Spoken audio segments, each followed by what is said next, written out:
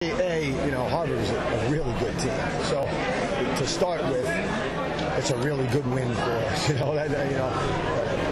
From the other side of the fence, another game where we came out not ready to play defense. Yeah. Can you talk a little bit about face-offs recently and facing a little bit of trouble from time to time?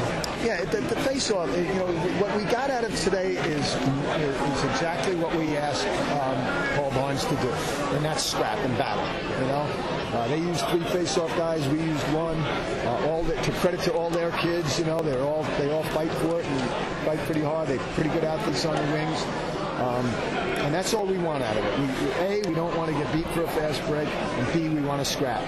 If you get a scrap and you lose the ball, so be it. They got the ball, it's settled, everything's fine. Right. Player of the day really was Jimmy Davis.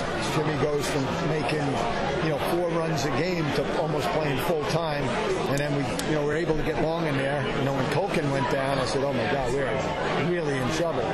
But Derek Steyer got a run out there, and we still trying to find a way to get Jonathan Myers on the field. He's home, he's ready, but you got to get him there. But Long did everything out there today, and he's. I got to live with some of his living outside the box, so to speak. But what he drives you crazy. He's like Jack at the other end. He drives you crazy 1 minute, and then they make a big play the next. What about Riley? What's his status?